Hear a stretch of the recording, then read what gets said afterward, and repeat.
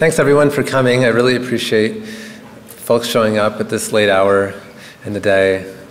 I'm sure you're a little bit fried. I'm definitely a little bit fried, so this will be fun.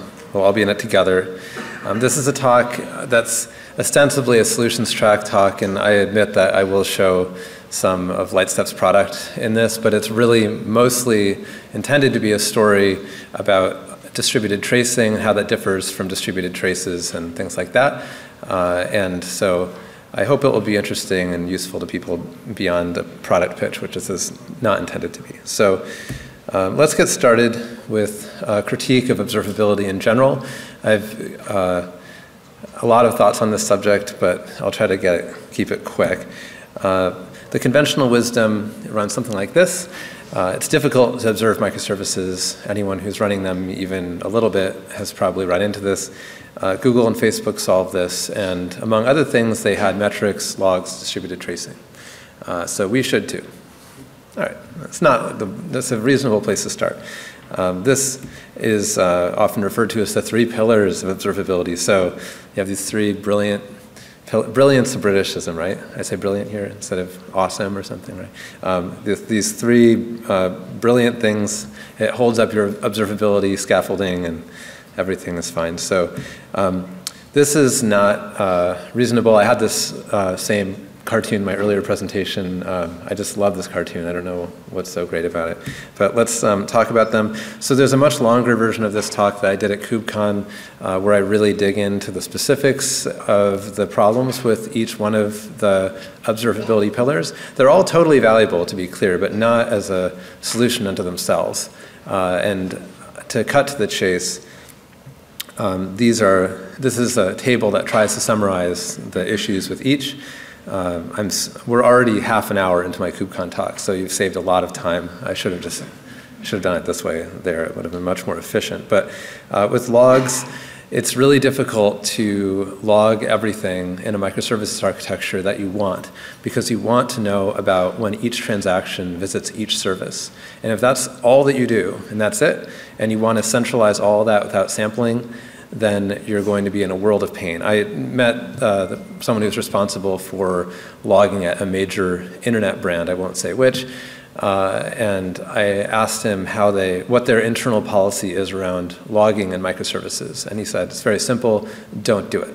Okay, so, and this is because the TCO is too high. It's not because it's not useful. It's very useful to be able to search logs. I wish we could do it, but you can't store all that data, because the data has grown with your microservice count, not with the value of the data. So when the cost is not growing proportional to value, that's bad. For metrics, I think it's also fairly well known that there's a cardinality problem. In my talk earlier today, which some of you may have been at, I think it's really important to be able to explain variance. The way you do that with metrics is by grouping by a tag, basically. I mean, TLDR, that's what most people do with metrics. And that's really awesome. It's very useful, except that if the tag has too many values, then things break down from a cost standpoint as well. So metrics have a TCO problem when you have high cardinality tags. Are people familiar with this problem? Show of hands. Cardinality. Not everyone. Let me see if I have a slide about this. If I do, darn. Well, the gist of it is that you, if you have a tag in a metric system, so you have a time series, you probably can't afford to have more than 100 or so values for that tag. So let's say at a tag like, I don't know, host name or something, or a container ID, that would not be a good tag, because you're going to have so many containers that the cost of that metric is going to exceed its value.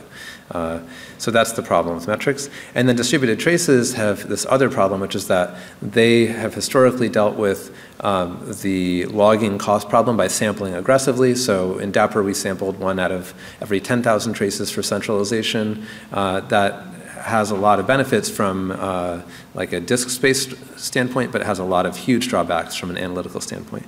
So this is why distributed tracing metrics and logs don't make for good solutions on their own. I like this game you can play. You design your own observability solution. So you want high throughput, so you want a lot of data because you're running a big application with lots of users. You want high cardinality because we were just talking about how useful it is. If you have a high cardinality system, you can analyze things more easily. You don't want any sampling, and you want to be able to look back at least a couple of weeks so that you can have a baseline. And then you get to choose 3. So that's the game. You can choose any 3, and there probably is something out there that's promising all the benefits of having those 3 things, but it kind of ignores the other one that you want as well. This is almost a law of nature, at least with current hardware, so no one has like a silver bullet for this. It's just the way it is. All right, so metrics, logs, and traces, totally valuable as a data source, not valuable as a solution. And that's something that I don't think has been widely understood. Okay, so these are our 3 pillars. I do think that they have value. I'm not saying we should throw them out, to be clear. But to me, it's more like this. They're the 3 pipes of observability. They've got these 3 data pipes. They've got things in them that we want, and we need to build something out of it. And that's very different than saying, I've got traces, so I'm done with that pillar. Let's check off the other 2. Not a good solution. Not a good solution. All right, so now we're going to talk about service-centric observability, which is a term that no one has ever used before. Right now, I don't know if it'll catch on or not, or even if I'm ever going to say it again. But this is the way that I've been thinking about it lately. So to a certain extent, I'm testing this on you all. You should come and tell me if this makes sense to you. But historically, well, actually, before I get there, let me just talk about APM as a segment of the industry. It's application performance management or monitoring, whatever. It's about the application, and the application is still very important. But my hypothesis is that as service teams have grown around microservices, each service team is kind of responsible for their own little mini application or service, really, which is different than the application your users are, your actual end users are using. And you want to have your observability strategy oriented around your service, not necessarily around the application per se. Your service has measurable goals called SLIs, but they're not the same goals that your application has. And I think one of the problems with conventional APM is that it was designed for a world where you had one giant monolithic application where everything was attached to the end user, and that's just not the case anymore. You do have users, but your immediate user as a service owner is the service that calls you, not the end user. And it's actually very confusing to have everyone orient around the quote-unquote application when really what you care about is your service. So this is a totally, invented diagram of a microservices architecture. And I kind of want to talk about briefly why we got here. The keynote this morning, I think, also echoes a lot of what I'm about to say here, which makes me feel like it's actually probably correct. So let's talk about a single service to start. I picked one just at random. It's the same story for any one of them. The problem we had with the monolith was that if these were all packages within a monolith instead of services in an architecture, it was necessary for the owner of this package in the monolith to, at some level, depend on all the other packages, at least when you're doing a release. Like I did work on monolith. I'm old enough to have worked in monolithic software, and we had a couple hundred developers banging on a single Java code base, and the releases were just arduous, painful processes. Again, the keynote this morning underlined that as well. I'm sure anyone here who's been in that environment remembers what that was like. It was very painful.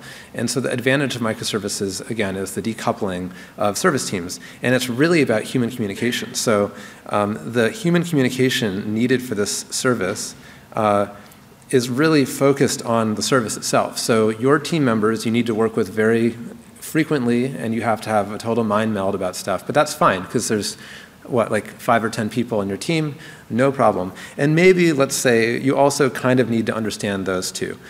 So you need to understand the services that are on either side of you, above and below you, potentially. Not to the same degree, but at least you need to understand what kind of data gets sent back and forth. Because if you make a change, or if they make a change, you'll need to have some knowledge of that. And so your scope of understanding is really narrow. And that's a wonderful thing. So we can all move much faster. That's the story. And I think it's true. That's all true. this gives us faster releases, smaller teams, and so on. In this service-centric world where we're intentionally going, where each microservice team owns just their service and only needs to know about their service, there is a catch. Those arrows are actual dependencies. Those are real things. And if E is having a bad day, which happens because of whatever, it doesn't really matter. Maybe I should have made E this guy down here because sometimes the dependency didn't even do anything wrong. It's like one of their upstream actors had a bad release and it flooded them or something like that. But the point being, if you have a downstream dependency that's having a bad day, that's really problematic because even though you designed your architecture to mirror your organization and to reduce communication patterns, that's actually just made this problem worse in that you did depend on E. E is having a bad day and you have no way to discover that, at least if you're using tools that were designed to observe B and its immediate neighbors. So that's in essence why observability has become a thing. I think that software was simply so easy to observe, relatively speaking, 10 years ago that we didn't need a new word to talk about it. I wish observability was less than 6 syllables. It's awfully difficult to say. It's also hard to type, but this is the world we live in. I think it's become a thing because you simply cannot re-instrument C, D, E, and redeploy in order to understand what they're doing. The term observability dates back to the 60s, and it was from control theory, and it's the idea that you can, observability is the property of being able to understand a system from its outputs. So the idea is that the system needs to generate enough valuable output that you can understand its behavior looking in from the outside, and the decoupling that took place when you went to microservices has made that much, much, much harder. You would have just looked at a stack trace from E previously, and it would have been fairly obvious how you depended on it. Now that's not so true. Are people kind of with me? Makes sense? Okay. No one's screaming at me anyway. So let's look at a single distributed trace. I think this is a link. Indeed it is. So this is a trace of an application that's kind of like a fake Airbnb clone or something like that, but it's a real code base and it generates a bunch of data that we can use to analyze. If you haven't seen one before, the basic idea is pretty simple. It's a little bit like the Chrome Network Inspector where you have a shared timeline from left to right, and you can see if I expand this out, we started off in a web application in the client. We call through to make a request of a proxy. Each of these colors is a different service. The proxy calls a server. The server does some internal work, and then eventually calls a cache and then calls a database. And so, intuitively you can understand the dependencies in your system with these tree diagrams as well as the relative timing of things. In this particular visualization, we also have a yellow band that's applied to the critical path of the transaction, which is to say the part of the transaction that's actually holding up the end user. If you're interested in latency, you probably only care about the critical path. As an anecdote, before we deployed Dapper or widely deployed Dapper at Google, teams would spend like whole quarters or multiple quarters on performance optimizations to their service. It turned out the service was not on the critical path, and so it literally made no difference at all. Like it had no benefit to anybody, and in fact cost them their time and usually some throughput to make that latency improvement. So it's very important to understand the critical path, and tracing is quite adept at visualizing it. So this is a single trace. It definitely, if we go back to, I wonder how I make this full screen again. If we go back to the presentation, I think it's somewhat evident that that would be useful. This is why people bother with this. If your distributed trace involves service E, you have a lead on what's going on there. And I think it is actually pretty reasonable to use distributed traces alone to find really egregious performance problems that are downstream.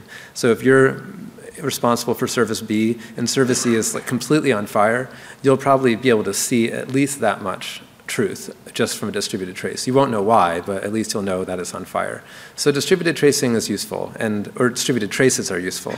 You have one distributed trace. Oh yeah, whoops, I meant to say one more thing about these traces. Each one of these segments that are timed is called a span.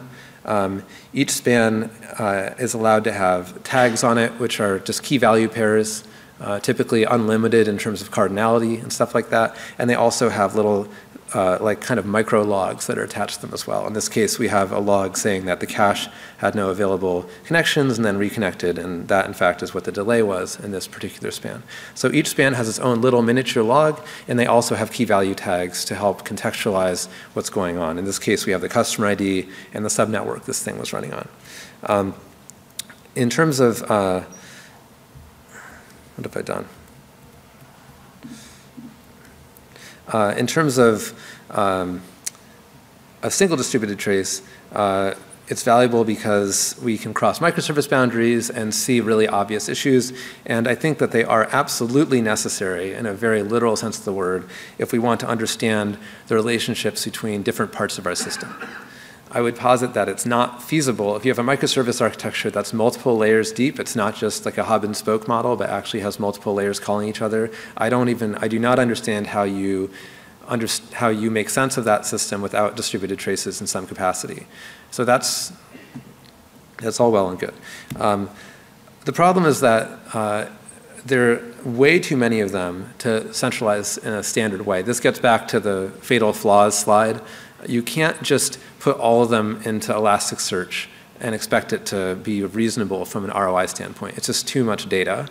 And back on the too much data kick, there's so much in that, like that one trace we were looking at wasn't even that large. Traces from, like real traces from production systems like the ones we see at Lightstep in our customers, that trace I think had 35 or 40 spans in it. We have many traces in our system with thousands of spans. And the total size of the trace is well into the tens of megabytes. And when you're doing that, it's not just a data cost issue. Our brains are not sufficiently powerful to absorb that much data and find the patterns that are in there. There are some very valuable patterns to find. We cannot find them on our own. And the whole hypothesis of this talk is that those patterns need to be found, and that if we can find ways to reveal them, we'll have something very valuable on the other side. Right. So distributed traces are structs. They're not a solution. And distributed tracing is not one thing. There are many different types of distributed tracing. Some of them are totally in process. Some of them look like Dapper or Zipkin. Some of them are totally different. Distributed tracing is a whole category. It's an art and a science, and it's a very young one. We're just scratching the surface of what's possible with that discipline. And I would argue, totally biased here, this is a sponsored talk, so I'm allowed to say this, that distributed traces are the most important data signal you have in a microservice architecture if you're trying to understand it, because they're the only signal that understands dependencies between services, and those are where most of the interesting problems come up. I don't know how you would address those problems with anything else. You could argue that traces are just made out of events. I find that to be a little bit like saying, well, traces are made out of bytes. It's like, yeah, okay, whatever. I mean, the point is that you need to understand the relationship between the events, and that's what a trace is.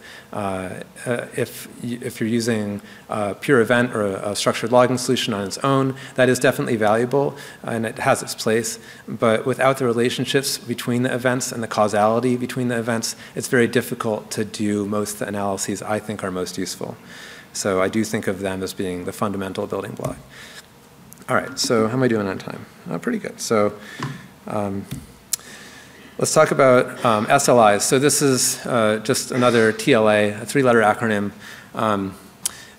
Service level indicator is an indicator of health for a single service. Typically, a service will have like 3 to 5 things it does that are really important. The SLIs are probably just latency, error rate, and throughput for those 3 to 5 things.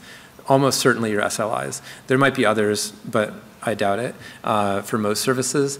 There are many other things that you might care about, but those are the things that your users or your callers care about. And so the point of an SLI is these are the things on which your service will be judged. Not these are the things that make your service work. It's not about your dependencies. It's about the things that are above you in the stack. There are only 2 goals. We either need to gradually improve an SLI, or we need to rapidly restore an SLI. Gradually improving, this takes a long time, so it might be like I've got a month and I'm going to try and make my 99th percentile latency 50% faster or something like that. That's gradually improving. Rapidly restoring is I'm woken up at 3 in the morning and I need to find what I have to roll back as soon as possible. They're very different kind of mindsets, obviously. And one is a break-fix thing, one is a much more principled, let's look around kind of thing, but both are related to SLIs. And I think performance work that's not about an SLI is a waste of time, and incidents that aren't about an SLI also are a waste of time. Like, that's why I don't think you should have alerting rules for the things your internal implementation details. The alerting rules should be based on your performance to your callers, or you're going to drive yourself crazy. There's basically two activities. One is detecting these SLIs with a lot of precision, and the other is explaining when they vary. I'll get into this in the rest of the talk, but the detection piece is more than just measuring P99. I think ideally you get very, very precise about the SLI so you can pick it apart and understand its components. The variance can be in time, it can be across the latency distribution, and then it's usually an iterative process. It's rare that you can look at an SLI and immediately get to the heart of what's going on. Your process has to be an iterative one. Oh yeah, that's this slide. Cool, so let's get back to this diagram. So given any service, we have to start with an SLI, we have to find variance, and then explain that variance. That's pretty much, in my mind, what service-centric observability should be about. This is true both for the case where you have a month to make an improvement and the case where things are totally on fire. When things are on fire, the variance is that it's on fire, obviously, and you're trying to explain it. But this is the basic process. And the types of approaches we take from a tooling standpoint are actually remarkably similar, I think, in these two cases. All right, so now we're at the show and tell part of this. This is a vendor talk, so I feel like I'm entitled to show the product, but I want to be clear that if I could show this in an abstract way, I would do that. Instead, I don't like vendor talks and their product pitches, because it's just frustrating, but I will have to show the product here a little bit. So this is a specific microservice architecture. It's the same one we were looking at earlier. Again, it's kind of like an Airbnb clone. The API server is the service we'll look at in this case. It's sort of arbitrary as well. I was trying to match the diagram from earlier. This service takes things that come in from a front-end proxy and then distributes them to various backends. It's not important to understand the details of this application, so I won't do that. What I want to show first is discovering the variance and how we can represent an SLI around performance very clearly, how we measure high percentile latency, and the idea of performance as a shape, and then we'll look at a couple of traces. So this is all the services that we saw earlier in that diagram. I can select which service I want. This is just allowing us to see the operations that the service does. I can filter it to be ingress, which means things that are inbound operations I serve. Likely these are the things that your consumers above you are depending on. So they're reasonable places to start for SLIs. I'll kind of arbitrarily choose this reserve asset thing. And now what we see is a histogram. So a lot of people are used to seeing time series data, so I do want to pause and say this is not time series data. The stuff over here is really slow. So this is a histogram. This is an entire minute of data, entire minute of duration. The things over here are incredibly fast. This is 1 microsecond of duration, and it's a log scale in between. So what you're seeing here is just the frequency of various reserve asset calls for this particular service. We have overlaid P95 here. If I want, I can say I'm interested in P90 or P99, but notice that since this is a histogram, the percentile is just a vertical line in this graph. I do think it's valuable to measure high percentile latency. If you look at P50, that's way over here. This is a log scale diagram, and you're missing all the interesting stuff, which is this mystery over here. I think as a human being, especially as naturally curious human beings, we want to understand what these bumps are. It's actually a very difficult thing for a computer to know which bumps are interesting. Even my 4-year-old daughter was looking over my shoulder at one of these diagrams the other day, And she asked, what are all those bumps? And I asked her to count them, and she counted a very different number of bumps than I would count. It's interesting how, as you become an experienced operator, you hone in on different features of these graphs. But this is the basic idea in my mind, that performance really is a shape. If you're thinking of performance as a single percentile, I think that's okay, but it's definitely better than looking at average latency. But it's important to see the shape, because the shape will actually reveal different patterns of behavior, and you want to be able to focus on those different patterns separately. If I want to, I can sort this and just open a couple of traces, new tabs. So here's a fast one, here's a slower one, and we can look at. I think this is the fast one. No. Oh yeah, this one's about 300 milliseconds, and I can scroll through this and try to figure out what's going on. This is the slow one. I can scroll through this and try to figure out what's going on, and you can start to see some patterns. Like, it's obvious that this span has something to do with the slow traces, and in the fast traces, it's maybe not so obvious what the issue is. Again, I'm trying to emphasize that these individual traces are of some value. Like, I get something out of this. They're not useless. Oops. The value I get from them is somewhat limited, because I'm left as a human being to understanding these patterns. It is possible to say I want to only look at the outliers, and then we filtered the list of traces down to things that were slow, so that helps. But again, we're restricted to opening traces in new tabs and investigating them manually and trying to find patterns. Not of no value, but I think is of limited value. So far what we've seen is performance, I think, is best represented as the shape. And looking at individual traces, you can start to see the differences between slow and fast, but you're left to form your own hypotheses, and it's not very data-driven. Time series data is useful too. Unfortunately, we only have so many dimensions on these monitors. We can overlay like the performance from a day ago as a histogram as well. So this is the shape of performance a day ago, and you can see that things are actually faster now than they were yesterday. And similarly, for an hour ago, there have been some changes. So it's useful to be able to contextualize these things, but I don't think, in my mind, I'd rather have the histogram up front than the time series, because I think it's a lot more telling. You can still see what's changing by overlaying previous data. The next thing I want to show, oh, whoops, I forgot it. I took a picture this morning. I like this. I really enjoyed the keynote this morning, and I thought she made a great point about keeping it simple for SLIs. This is kind of what I was just saying, I guess, that you really don't need more than this for SLIs. Again, there are a lot of other things you might want to measure, but for SLIs, it's usually just this. Someone should take a picture of this, and we can have recursive pictures of QCon talks. And then I'll give that. If you do that, then I'll present that on Wednesday, and we can take a picture of that. And then, OK. I'm totally serious. I'll totally do it. All right, so service diagrams. I'll start with a quick talk about some anti-patterns in this area, and then we'll talk about finding bottlenecks in common cases and then bottlenecks in outlier cases. So this is, I've anonymized this person for their benefit because I'm about to sort of make fun of this presentation, but this was a presentation at reInvent, so in front of a lot of people, where there's a lot of sort of chest thumping about how awesome it is that Netflix has this amazingly complicated architecture. Admittedly, it wasn't a talk about observability, but to me, this is literally a joke. I mean, you can't possibly make sense of this. And most system diagrams for microservices end up being a similar kind of pissing contest, where it's like, look at how complicated my diagram is. And it's just like, that's not actionable. I can't determine anything from this at all. Like, it's literally illegible. And this is how microservices diagrams look if you try and visualize the whole thing. A service diagram needs to answer a specific question. Like, it has to answer a specific question.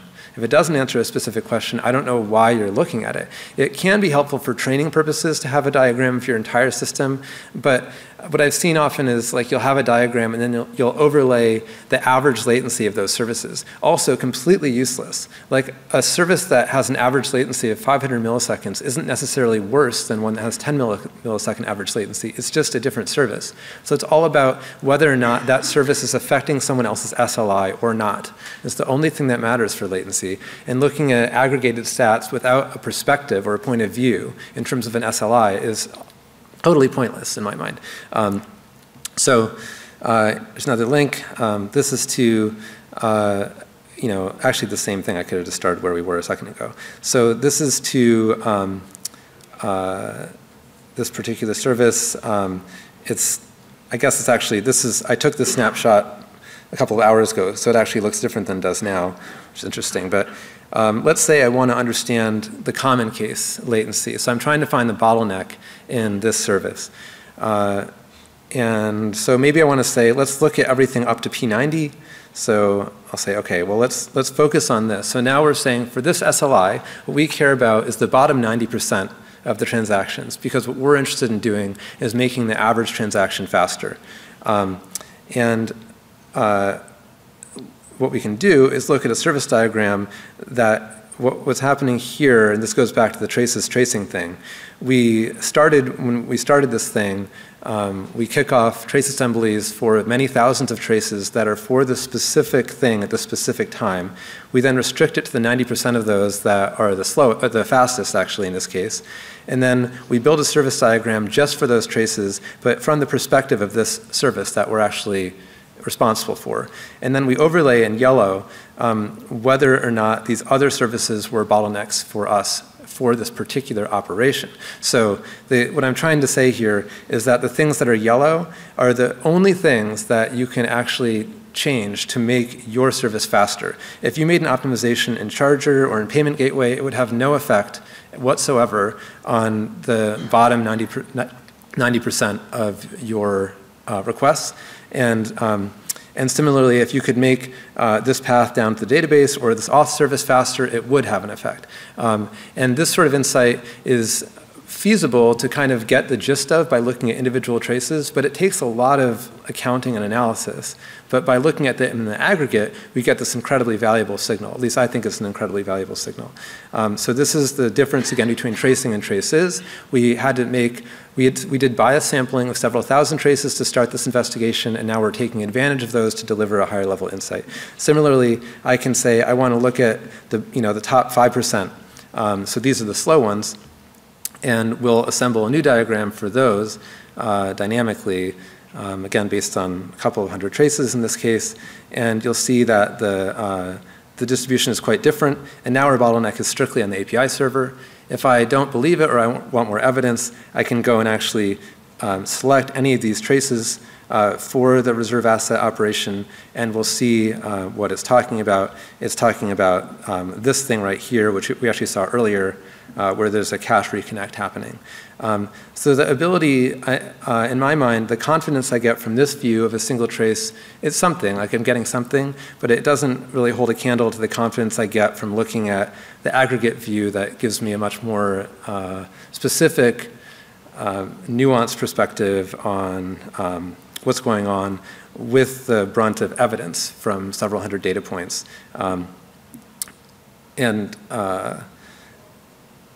I personally think this is very powerful, and I don't think it's feasible without distributed traces. And it's also not feasible without a lot of them, because you need to be able to look at just the outliers to draw this diagram.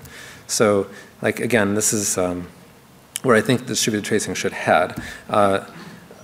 Finally, I want to talk about explaining variance, which we haven't really talked about too much. It's sort of implicitly talked about it. So first I want to talk about cardinality. I guess I did have a slide about that. That's good. I knew it was in here somewhere. And then I want to talk about what it's like to explore data without those limits, and then a problem that introduces, and how we can explain variance even more broadly. So in 2015, hardly anyone knew the word cardinality. We did know about tags on metrics, and this is a metric from our own system. You can tell that something we didn't want to have happened around 1 p.m. And I want to know what's going on. So I group by a tag, and I decompose that metric into these pieces. So this is a great example of explaining variance. So we had variance here, we did group by, and now it totally spells it out. All these other tags were not affected, this one tag was affected, so the value of that tag, like imagine this was like a customer or something like that, that's a very valuable lead. So this is an example of explaining variance. The problem with cardinality, there's some cardinals there, is just that there are often so many values for a tag we care about that this is not feasible from a cost standpoint. I think it's just the same link from before. I don't even know why I'm clicking on this. But so what I think is cool is that I can say, well, here's this reserve asset thing. What if I want to restrict that by some tag? I can say I want to look at a specific host name and autocomplete these high cardinality tags. Oh, actually, sorry. Whoops, wrong host. I think it's this one. Yeah, so this is a particular host, and I can look at just the traces going through this host. And it's nice to be able to have an unrestricted view of a system like this, where you can look at something very granular and still get to the heart of what's going on from a performance standpoint. This is not possible in a metric system. It is possible in a log or structured event system typically, although probably not with this sort of data volume. The thing that I think is problematic is that the high cardinality data, by its very nature, there's so many values for a tag that you're kind of left to guessing, which isn't so useful if you have millions of values. Or if you have a hypothesis about a certain host or tag or whatever, you probably got it from another system. So you're exiting your workflow, exiting your tool, having to come back. What I think is more interesting is say, well, let's look at the high percentile data again. And what we can do, if we have all the distributed traces underneath this, is say, well, let's look at those traces, and let's figure out in the entire distributed trace. So again, in like this view, let's look at every single tag and every single log and every single everything on every one of these spans in the entire trace, and then correlate that with this segment of the SLI. And then we'll see which tags from potentially totally distant parts of the system are correlated with well, not even high latency, it could be low latency, but with whatever I'm interested in from SLI standpoint, and then surface those. So what we can see is that if US West is involved, we've overlaid the area where US West is present, and you can see it's almost perfectly correlated with this particular range, which is why it got highlighted. Similarly, if this particular customer is involved, it's a very profound correlation. We can also show negative correlations and say if we had this cache check operation, those are probably fast. And we can help you understand the data in much more detail. So if I wanted to, and in fact, if I want to, I can actually replace this query with a query that's augmented by this high cardinality tag, a particular customer ID. And indeed, you can see that when this one customer is involved, the performance is quite different.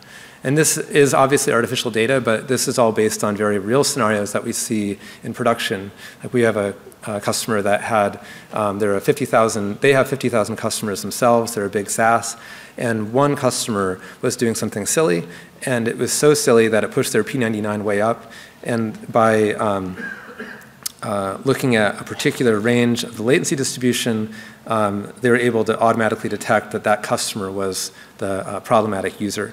And this is all, of course, kind of dynamic. So I think of this as being like a pretty profound thing in that you're able to understand correlation at a distance and in a way that's completely dynamic.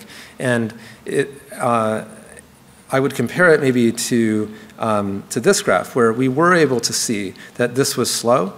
I would never have noticed that US West 1 was on here, and I certainly wouldn't have known that US West 1 is like almost entirely responsible for this problematic mode. So it's the difference between being able to visualize the critical path and then being able to see the pattern in the data, which is very evident if you look at it in this visualization. And that can only be grabbed from the distributed traces, but isn't visible until you have a distributed tracing system that can actually present that information. So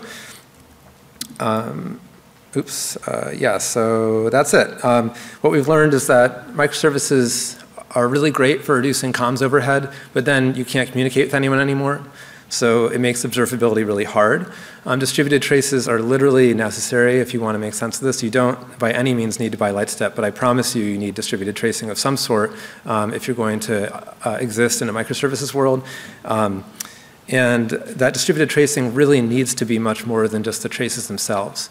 Again, this is not necessarily an advertisement for Lightstep. There are other tracing solutions out there, but I think you should not stop at being able to see a trace. You should be able to make a much more principled analysis of your system. And finally, that I would like to see observability framed more around services. I think that's the natural unit of currency for problem solving in a microservices world. With that, I've got 15 minutes left, but I wanted to leave time for questions, so I'll take them at this point. Yeah, we had an announcement today. You can now actually use Lightstep without talking to a sales rep. Yay. And we're at booth number 3 if you want to talk to someone about this stuff. Questions?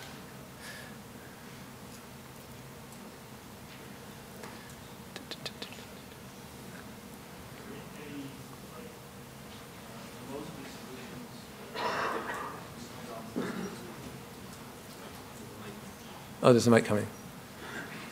Oh yeah, and thanks everyone for coming. If you're not going to stay for the questions, I appreciate it. Is there any, can you tell me about the impact it has on existing systems if you add this tracing onto it? In terms of overhead? Yes. It's not measurable. I mean, it's like too low to be, it's in the noise of the measurement. Yeah, so the Dapper paper does describe the performance metrics in detail for Dapper, and there's a misunderstanding that the sampling that Dapper did was for overhead reasons in the application processes themselves. The sampling that we did was mostly to protect Dapper's cost. If you sampled 100% of the data, it would have cost Google way too much money to centralize the data. We did, at 1 for 16 sampling in Dapper, you couldn't observe the effect anymore in the application, as opposed to 1 for 10,000. But the 1 for 16 assumed that you're writing all the tracing data to local disk, and the only issues we had were with contention in the kernel on the disk. And so if you actually write the data out over the network, the amount of data here per process is not that big of a deal. I don't want to say that you couldn't possibly see it, but like in Lightstep's case, we have a circuit breaker where if you wrote a for loop and just logged data to Lightstep as fast as possible, we would cut that off, and then you'd see in the UI, oh, you shouldn't do that or whatever. But for a normal application or for any of our logo customers or whatever, they're all running it all the time in production. For every transaction? For every transaction, yeah.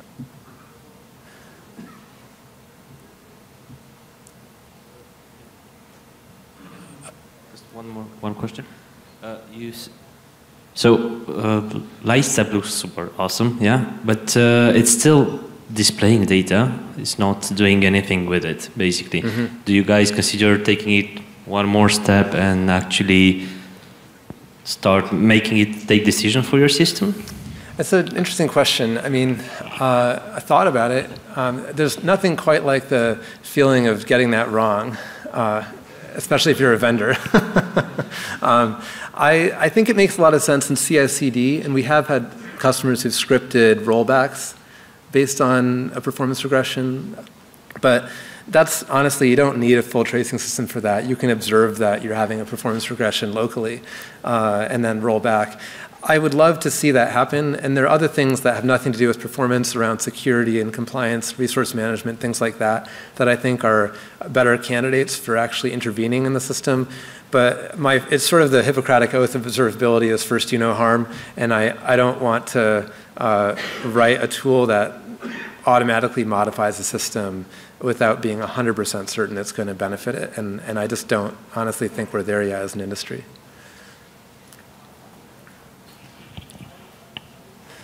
Yes.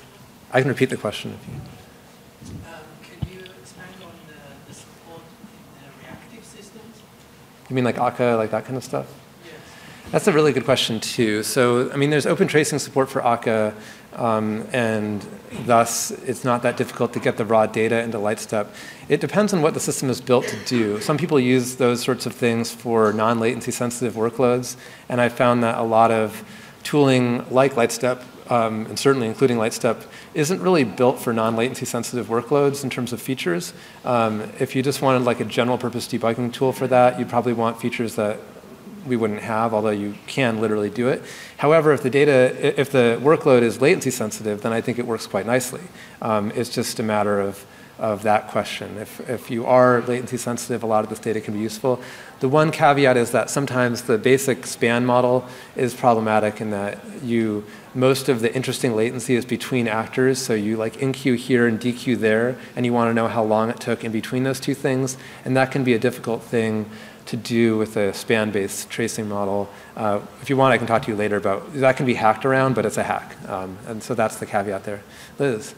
You mentioned SLIs a bunch. How are they shown in Lightstep? How are they shown in Lightstep? We Or show. in general, how do you recommend people track SLIs versus their tracing? That's a better question, yeah. I mean, we do have them in Lightstep, but I'll try to steer. You don't need to talk about Lightstep for that. I mean, I think that the error rate can be expressed as just a simple time series. The operation rate, I think, can also be expressed as simple time series in my mind. And then latency, I really want to see represented at least as like some sort of distribution, whether it's a histogram or not. I think it's sort of maddening to just see the percentile, which is often incorrect in a lot of the systems that people actually pay for. What do you think, Liz? You're smart. You probably have opinions about this too. I think that when you have to context switch tools, it creates a bunch of friction. So if you are using a separate metrics and tracing, then you are potentially in for a lot more pain than if you can somehow get those two to integrate nicely. I agree, that is my yeah. personal opinion. I agree with you. That we do have those in the product for that reason, and it's frustrating to switch between tools for sure. Yes? What are your thoughts on Jaeger? Love it. Jaeger's awesome. Yuri is a personal friend of mine, and I work with him all the time on open tracing stuff. I think it's, in terms of velocity as a open source product, is probably the best thing out there for tracing right now. And it has a lot of potential too. They've done some really cool stuff that we don't do, for what it's worth. I think they have some nice tools to diff traces that I think are really cool. And internally at Uber, they've done some analysis that I think is really interesting. That's like edge analysis that goes down into the depths of the system. I think Jaeger is a very good piece of technology.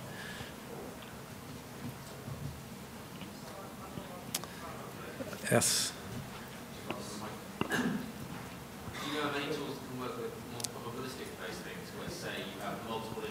I can repeat the question.